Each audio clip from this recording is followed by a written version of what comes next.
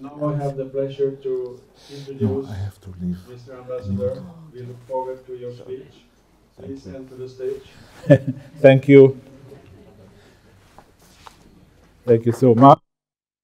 I put it. Can I use this?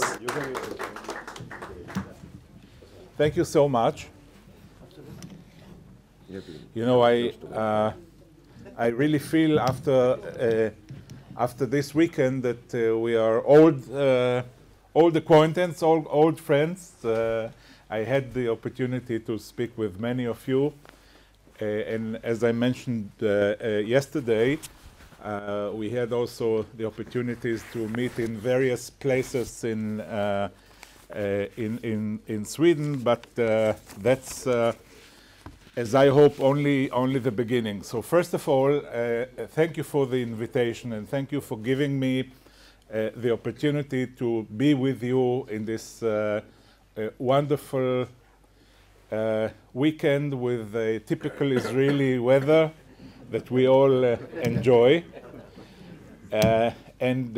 What I will try to do, I'm not going to give a long lecture, just an opening, because my aim is also to hear from you, because it's very important for me to get feedback from you. You know, many of you, if not all of you, are involved in Swedish-Israeli relations for so many years, and I'm a newcomer. I mean, I'm here only 9 months, and I'm still trying to learn. So I would like very much, I'll try to do one thing, to share with you my observations and my thoughts after the first 9 months, having met with quite a lot of people here, politicians, journalists, representatives of the academia, and so on. But I cannot start without, first of all, thanking you all, and above all, thanking both Lars and Stefan, because I'm not sure that all of you know how much time and how much effort do they invest in Israel, in the relations between Sweden and Israel. And I hope you all read what Lars writes in the newspapers and when he speaks to the media. And so really thank you so much for what you do. It is so important. And above all, I want to say that we cherish it, and we don't take it for granted. And we, when I say we, I speak on behalf of the State of Israel, and we thank you all also for all what you do and for your engagement. So thank you very much. I would say that if I have to define our priorities, I came here, and of course I started to learn Sweden and the Swedish-Israeli relations even before I came, and last we met even before I came in Jerusalem in the foreign ministry.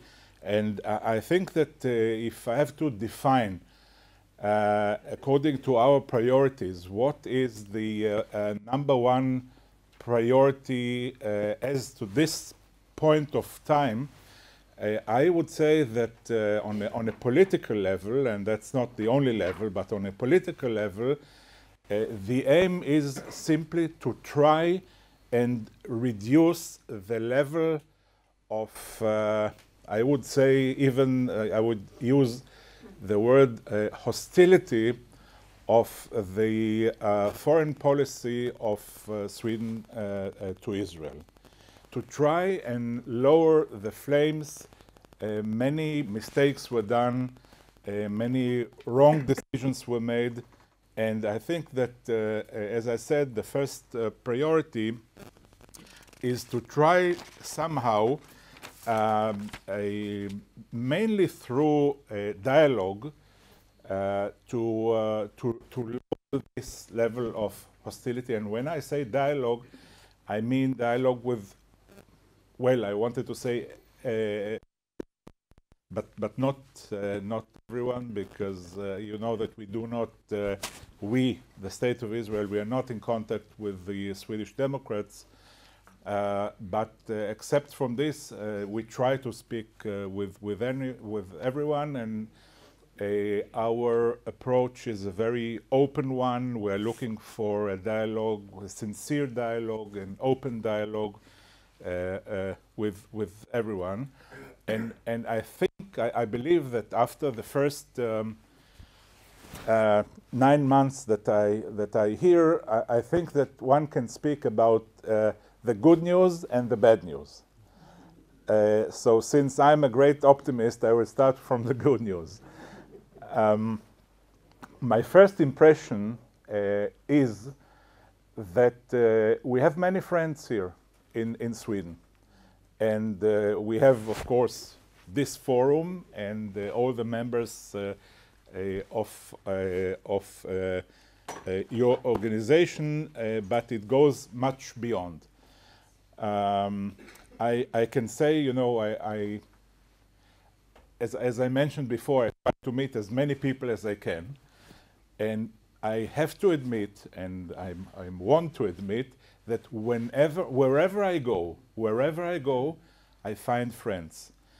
If it's you know, the private sector, companies, the economic sector, universities, large variety of places, and whenever I go, I really find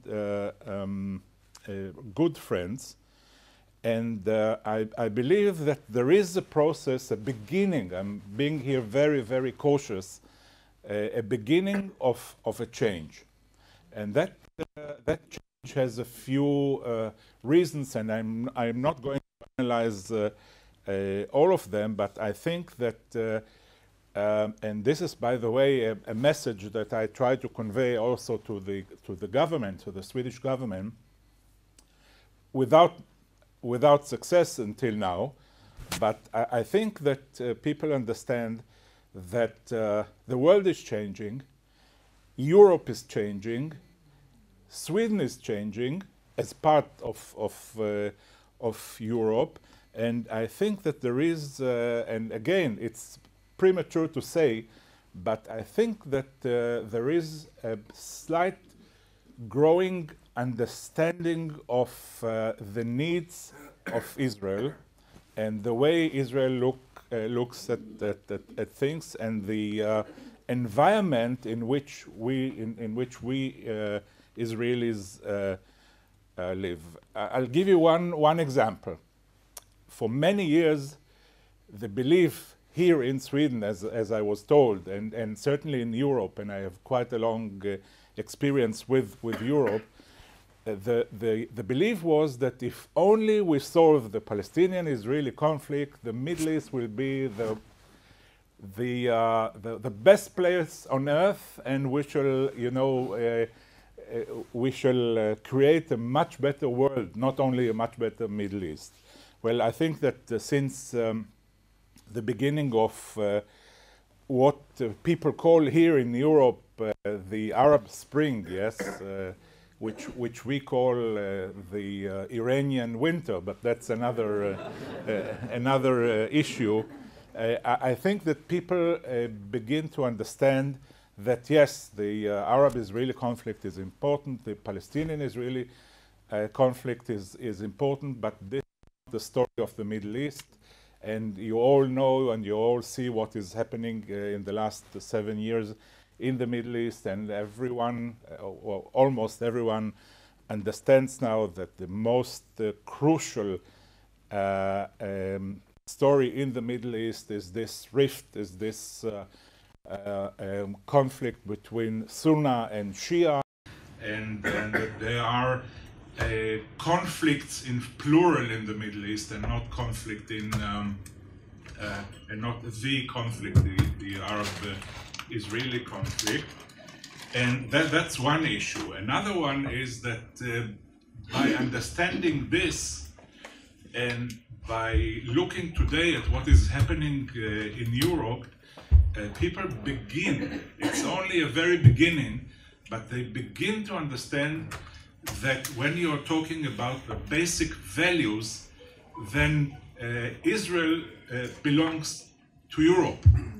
And when you're speaking about sharing values, you know, I spoke with one member of parliament, and he told me, you know, I have a lot of criticism towards Israel.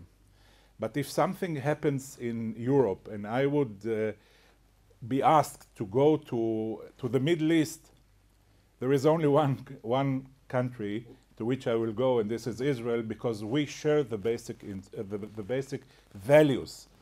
And Amir spoke yesterday about these values, and I don't have to tell you that there is only one country in the Middle East, and I'm not speaking now about politics, I'm speaking about basic values of democracy, of human rights, and so on. It is not Iraq, and it is not Syria, and even not Jordan or Egypt. In this respect, there is in the Middle East only one country. As I said, people begin now, so I hope it's not a wishful thinking, but people begin to understand this, and there are some other reasons to which I will not refer right now to this process of, I believe, a growing understanding to Israel. So that's for the good news. The bad news is that I feel that there is still in Sweden, I have only one word to describe this, and this is, and I really feel it sometimes, a sort of an obsession towards Israel. And it's not a secret, it's this obsession I find, and you know, I'm not taking part in any domestic politics in Sweden, but it is my observation as an Israeli. You find this mainly in the left parties. I met many politicians from the center left, including representatives of the Green Party and the Left Party, but also within the Social Democrats. I spoke with people that know that they have to be against Israel and that there is something wrong with Israel, but if you ask them for the reason, and if you ask them why, they don't know. They were taught for 30, 40, 50 years that Israel is bad, that Israel is wrong, that Israel is something terrible.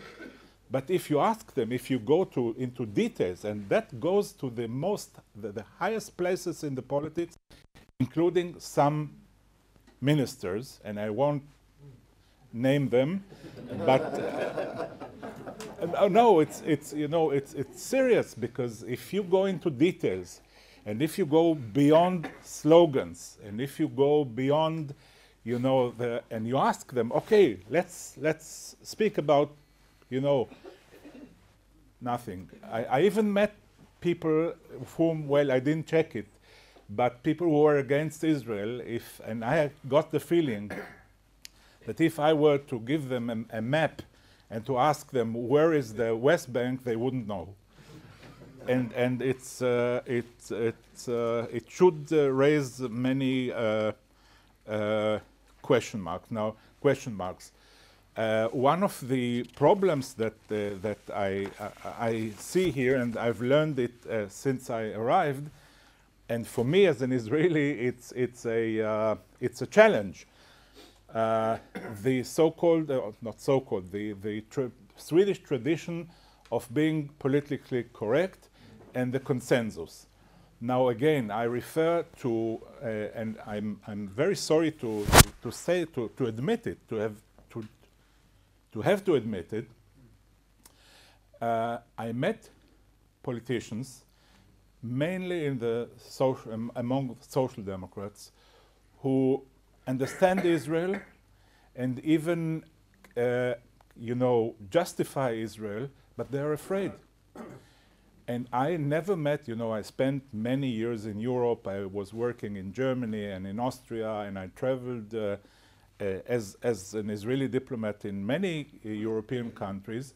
I never met this phenomena of both politicians and even some representatives of the media who are simply afraid to admit that they justify Israel.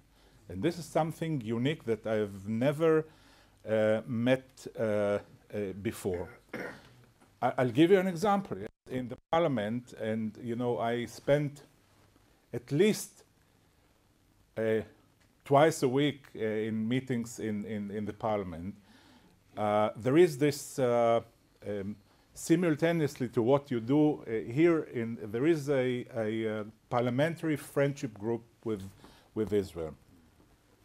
Now, in this group, you don't find even one member of the center-left parties.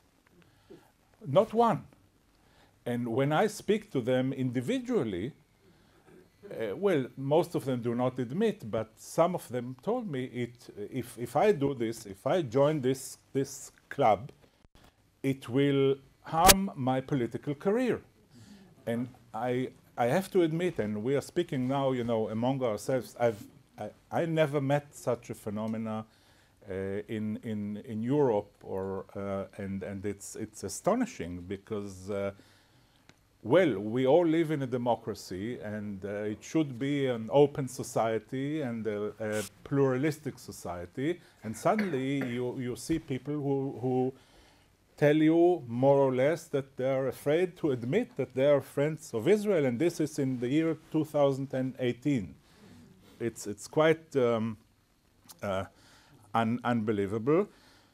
I would like to conclude with certain, first of all, as I said, I'm a great optimist, and I think that the current situation sets also a lot of, or creates also a lot of many opportunities. And these opportunities, I think we should grab with both hands and, sorry, and seize them. First of all, the young generation. I believe that the young generation, the post-Cold War generation, is, as I said, there is a lot of potential here in this in this generation. This is not this is a generation that did not grow up with this obsession to Israel. And again, I meet a lot of young people, mainly at the universities. I've already visited 6 or 7 universities. And when I meet these guys, the 22, 23 years old, and when they speak about Israel, they don't speak about the Palestinian-Israeli conflict, and they don't speak about the so-called right of return. They see Israel as a center of innovation. They see Israel as the startup nation. They go to Tel Aviv. They see what Israel really is, and I think that these are very. This is. It carries a lot of potential here, and it carries an opportunity for us all. I see it, I feel it, and I really see the change within the young generation. And again, I'd like to underline, it's not that we Israelis are trying now to somehow ignore the political problems, or ignore the need to solve the Palestinian-Israeli conflict, not at all. But the challenge of introducing the other side of Israel, what we in Israel call Israel beyond the conflict, or what other people call the state of Israel and not the state of the conflict, yes? I think that there is a lot of potential, and my last observations before I would like very much to hear from you all. My last observation is a bit of some ideas about how can we, as from my point of view, how can we work together? And here I would say that if I have to, again, to summarize it in one word, and here I speak about your organization, in one word I should, I can summarize it with the word influence, which means I would envisage, if you ask me what's my vision, yes, and our common vision, and I've heard it from many of you already. I think we are on the same page in this respect. I would like to see you as an organization that influences the political scenery, that influences the media. If you ask me, my dream is that every Sweden would know, first of all, that you exist and that you influence. And that you are, first of all, you know, in America they call it the pressure group. Now I know that it's not exactly Swedish, and it's not the real way in which things work in Sweden. But I would like that every member of parliament and every member of the government and every journalist would know that you exist, would know that you represent something, and if something happens, you are there, and you go and you meet them, and you influence them, and they know that not on the back of their mind, but on the front of their mind, they will have you. And before someone says something about Israel, he will think twice and know, hey, here I have how many thousands of members who are also who carry political influence, and they are there and they influence, and that's very very very important. I think that it's legitimate that again, I don't want to interfere but I think that it's legitimate that if something happens in the Middle East, your representatives will immediately demand a meeting, either with the Prime Minister or with the Foreign Minister or with the Foreign Committee of the Parliament, to have political impact. It's very, very important. I was thinking about now towards the elections. It's legitimate to demand from all parties to know how do they relate, or how they are going to relate to the Arab-Israeli conflict, to the State of Israel in the future. So these are some ideas which can have a practical significance. Now, to summarize, I think that we all have to, well, it would be advisable to work, and again, I'd like to sum up with one word, to have a little bit of the Israeli chutzpah. What's the word in Swedish for chutzpah? You all understand it. It's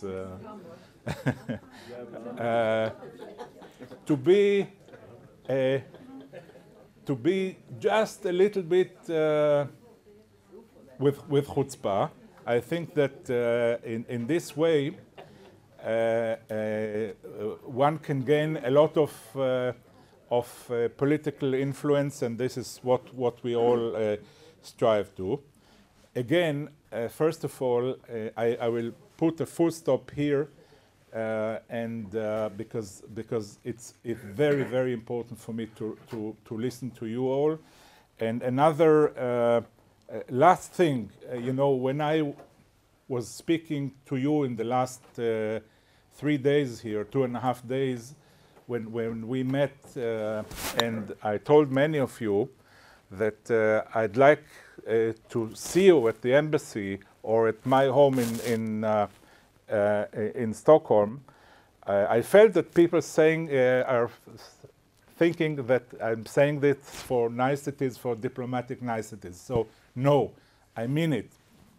When I say, give me a phone call, come for a cup of coffee, I mean it. So please do. Thank you.